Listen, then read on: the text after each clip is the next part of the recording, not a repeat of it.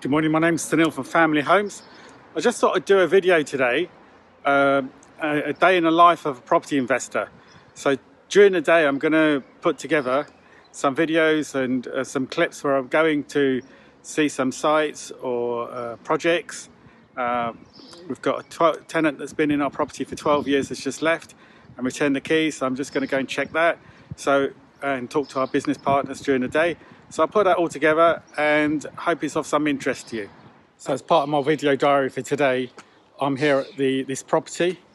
As you can see here, it's a 4-bedroom house and the tenants have been living there for 12 years. So it's going to need some work. Hi, it's Sunil again. I'm at the office now. It's 10 to 10. So I've been around to one of the projects and a property that's been rented for 12 years that needs a lot of work doing to it. So I've been there, given guys the schedule of works to be done. So they're getting on with that. I'm at the office. Property investing is not always easy. There are challenges, of course, and people don't sometimes put those challenges out. But today, during my day, I'm going to give you all the challenges and show you everything that's happened.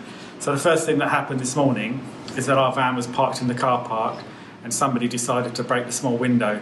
So we have CCTV, so we'll be getting the footage of that, but that all takes time and reporting that to the police. And we also have a project in Dover, which we're converting a church into 9 flats. Unfortunately, again there, people have decided to break in and see what materials there are, because materials seems to be in short supplies. It may be that they just want to get in and see if there's any tools there. There's actually nothing inside, but these are the daily challenges that property investors face. So I'm at the office, but I've now got to focus on putting those two things aside.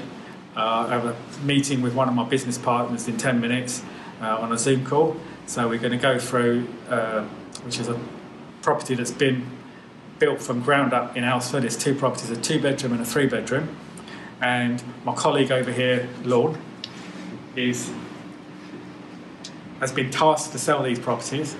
So me and my business partners are going to do a Zoom call to check how we're getting on, how many viewings we've had online, how it's been marketed.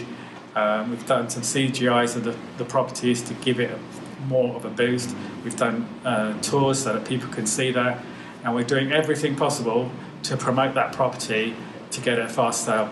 We have finance on the property, so we are on a time scale, because each day that property doesn't get sold, of course we're having to pay finance to the finance company, which eats into our profit. So we will do everything possible to make sure that we get the best deal, but in the quickest possible time.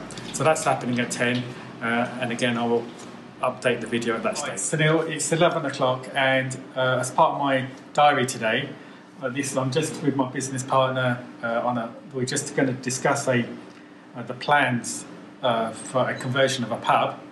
And so we are doing a Zoom call because he's based in Canterbury, our architect's based in Sittingbourne, I'm based in Sittingbourne. So we are just about to do a Zoom call to go through the meetings. So it's a very varied day, and between the time I last spoke to you and now, we've also had a call for a lady needing to accommodate 12 contractors.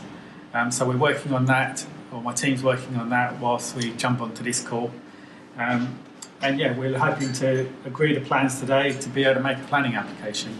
So we've got some plans here, as you can see, and hopefully we'll be able to discuss them. Okay, thank you.